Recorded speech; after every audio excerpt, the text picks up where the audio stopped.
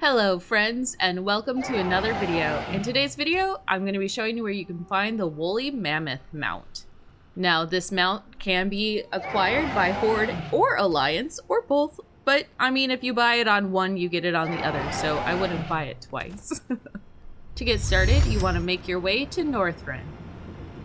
Once there, you want to head to Crystal Song. It's in the center of the map, right here. We're heading to Dalaran, so you can also take the portal that is located either in Stormwind or Orgrimmar's portal room. You want to head over to this little grassy spot right here on the northeast section of Dalaran.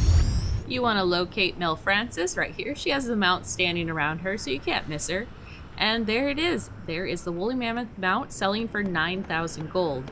But I actually have reputation with the people in Dalaran, so it can range up to 10,000 gold as well, so just keep that in mind. It's not a very long video today, but sometimes you don't need a long video to find these mounts. Hopefully you have found this mount, and you have been able to spend your hard-earned coins to get it.